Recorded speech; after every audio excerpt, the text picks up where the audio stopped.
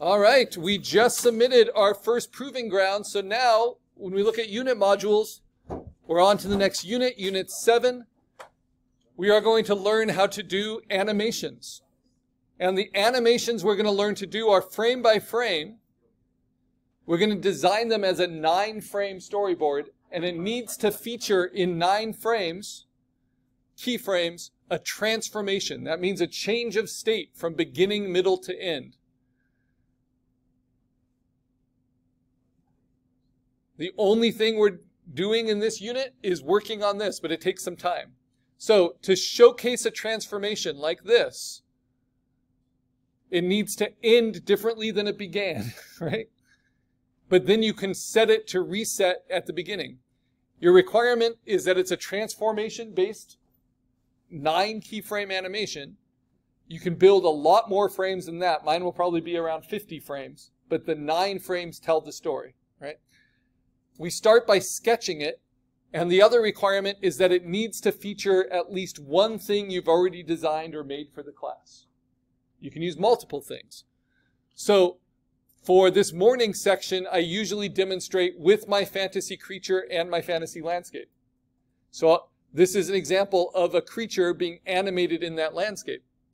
And it looks like a really simple concept for an animation. It just looks like the creature's walking across. That's called the walking test. But that doesn't meet that transformation requirement. So what actually happens is this stone rolls in and then transforms, like unfurls itself into the creature. And then it does a walking test. And then it closes itself up as transforms back into that rock before the animation resets. So what does the storyboard show?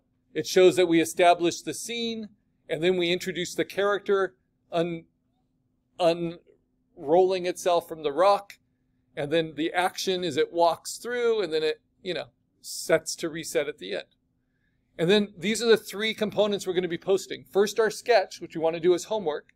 We'll be talking about that, refining it, beginning of next class, posting it. Then we're going to be working on our animation. Once we're finished with our animation, we're going to pick 9 keyframes from it. So like film stills from it, to tell the story in a sequential kind of comic book form that's good for our print portfolio, along with the animated GIF file. In the afternoon class, I'll demonstrate with the emoji project, exercise 2, which is a really fun one to do because they're all clean vector shapes. And you guys can use anything you want, as long as it's from something you created. You could use your cartoon jumble, you can use your emoji, you could use your fantasy landscape, your fantasy creature. You can add any other things to it. You can make them all in a dance competition with a plushy dinosaur, as long as you're using something that you've created as part of your animation. So here you see the rough storyboard sketch in 9 square panels. What is the transformation? The transformation is mainly its eyes, and then these hearts develop, right? The tongue isn't so much a transformation, the tongue is a reveal. So a transformation is a change of state. It's not just changing expression, right? I did this semester. We had that Texas freeze, and my little Psyduck kind of character gets frozen. That's the transformation, and then slowly, slowly, slowly thaws out as the sun comes back out. So sometimes it's a transformation of character, sometimes it's a transformation of the setting, sometimes it's both. Some other examples. To be effective, they just need to be really, really clear. Like, what's the actual transformation? How is it featured? Lots of examples. Now, of all of these, there's only I'd say, only one of them, I'd say, that's actually a transformation. Which one is it? Of these 9. Yeah, actually, I would say that's a transformation. You're right. So I'd say there's 2. I'd say the bottom right. This one? Yeah. So it looks like it is, right? But it actually never does transform. If it did this and then went through this and then did another shape, that would be a transformation. Because remember, a transformation is a change of state. So it goes beginning, middle, but then back to beginning instead of beginning, middle, end. Top left, yeah. You guys see how that's a transformation? Mainly in the colors. Like it reveals the eye opening. The eye opening alone wouldn't be enough. But that change of colors is. And I'd say that this extreme distortion is as well. But flipping the hair isn't, changing expression isn't. These are really fun.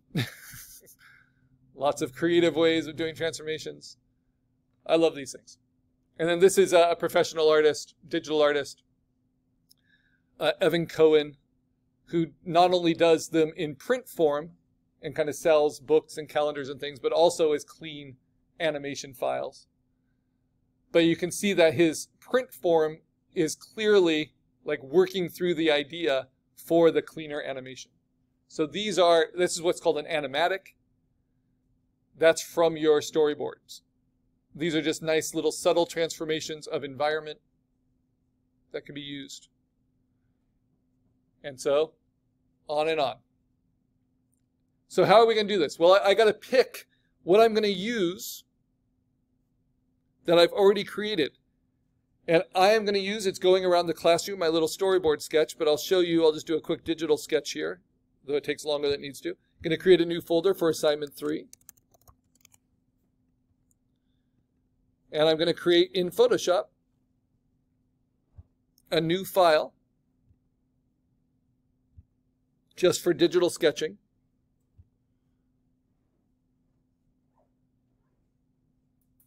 And yeah, I'll just use this standard. Okay, so in your sketchbooks, what you're going to do is sketch very loosely, just like I was showing you on the index card that's going around the room.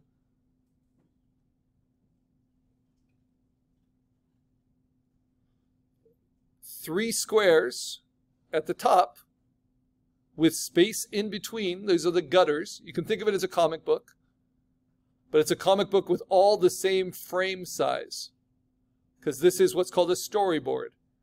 So we are composing basically for social media, for kind of an Instagram post, square format. And we're not doing more than 9 frames, because if we try to tell a story that requires more than 9 frames, we won't have the time or resources to complete it. This keeps our transformation very focused. You need 3 things for transformative animation. And I'd say for any kind of animation. First, you need the idea of character. Character is the thing you tell the story through. Sometimes character can be the setting. So if I have a tree in a landscape, but in my story, my tree gets hit by lightning, catches on fire, turns to ash, then the tree is the thing that the viewer is experiencing the story through. The tree is the character. Right? The next thing you need is setting. So if I just showed a tree with just empty white space around it, and I showed it get hit by lightning, turn to ash, catch on fire, you still imagine a setting for that tree. So you want to be in control of that as the artist. There's lots of ways to establish a setting, even if it's empty space. And then the third thing you need is the illusion of time passing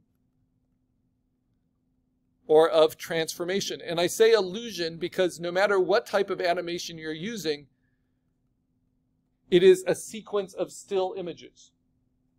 The illusion comes from playing them in a time-based way and controlling how long you see each image, usually for a fraction of a second.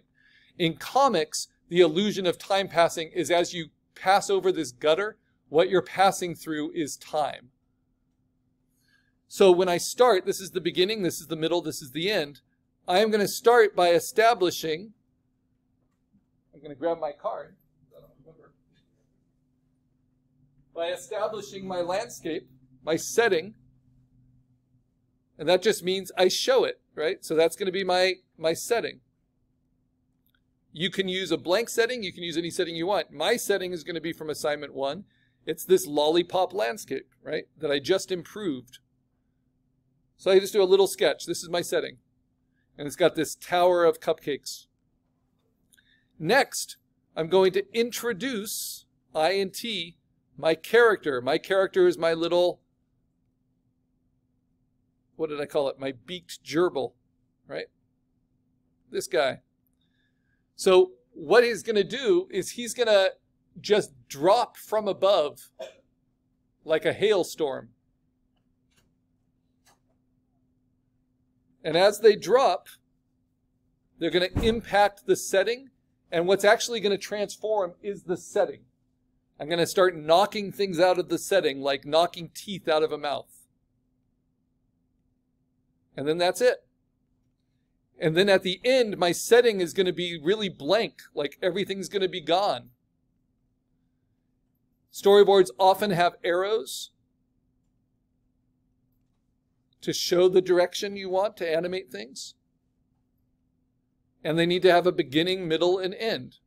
So in the beginning, we have a serene setting. In the middle, we have this character dropping from the sky, hitting parts of the landscape, and those things being knocked down out of frame. And in the end, we have an empty landscape. And then I'm going to set it to reset, which means all of these parts that got knocked out are going to grow back. But I don't need to put that on the storyboard because that's just how I set it to reset as a loop. And that's my idea. And mine are largely inspired, and I would recommend you research him, by Terry Gilliam's animations for Monty Python. He was an American animator. He's the only American in the Monty Python troupe.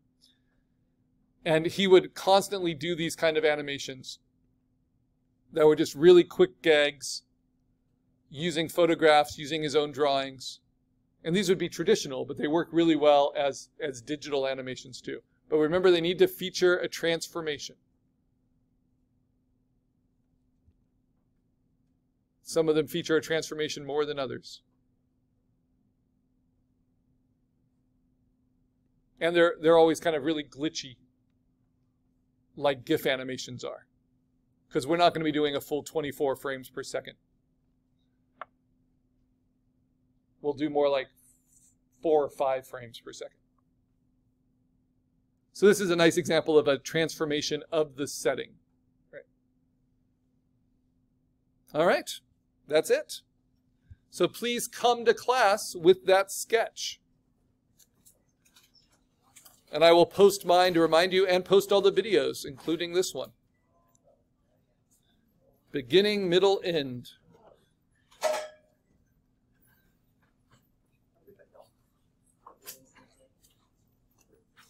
Nice work today.